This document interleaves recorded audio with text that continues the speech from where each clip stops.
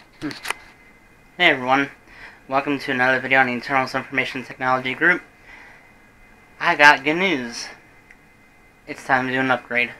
We're going to be upgrading the Celeste RX1 gaming rig, which uses the Intel Core i7-860 with a 1050 Ti SC from EVGA, to a Ryzen system. I had money finally to buy a Ryzen 7. I was going to go 1800X, but I didn't have. It would have taken too long to get here, so I went with 1700X. But that's neither here nor there. You all want to see the good stuff, don't you? Well, here it is, right after.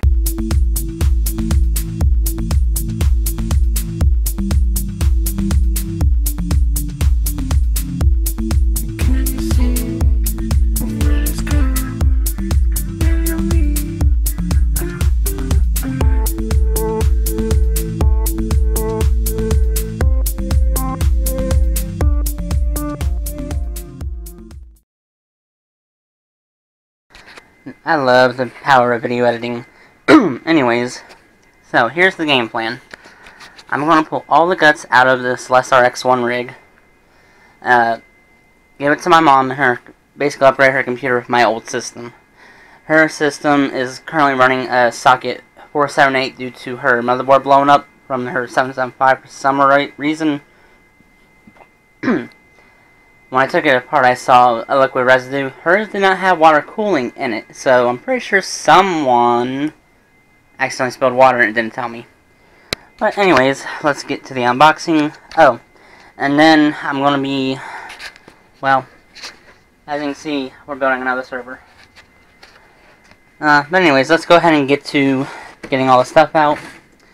I bought the Aorus. Please don't tell me I said that wrong, because I'm pretty sure I know I did. But, yeah. Anyways, the X470 Aorus Ultra Gaming Motherboard, socket AM4. This is compatible with both previous generation and current generation Ryzen.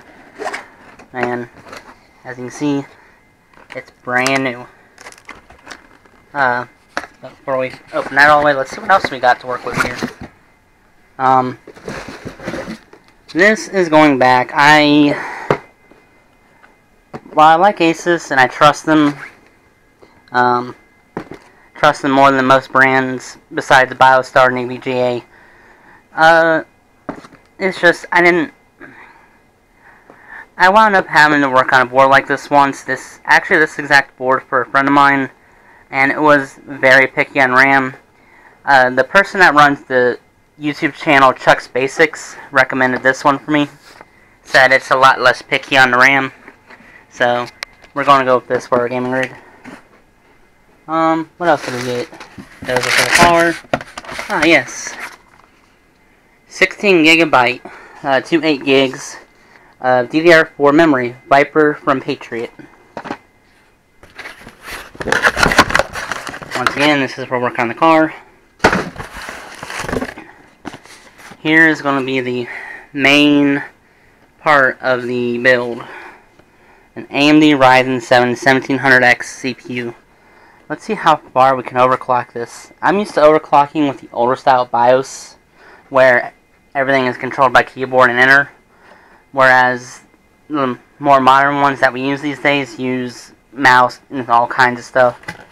And it's a lot more refined. I also have an EVGA 750 watt power supply. And that's about it. Oh, wait. And instead of using the, I hope you can see in there, the 120mm Corsair AIO, we are going with this one.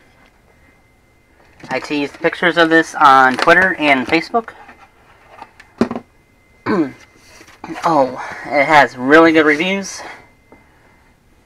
so it should work just fine for what I want.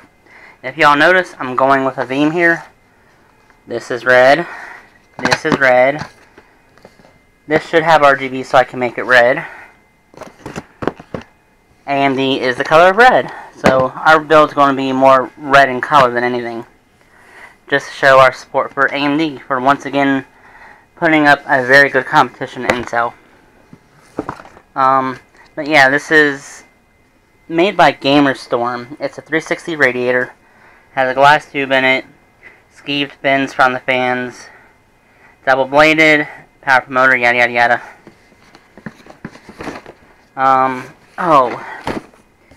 AMD socket support, AM4, AM3+, AM3, all the AMs pretty much. FM2+, FM2, and FM1.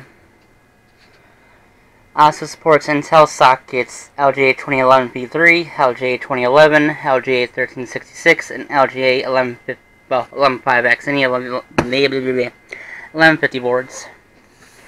So this should keep it nice and cool. And yeah, come along with me as I do this build.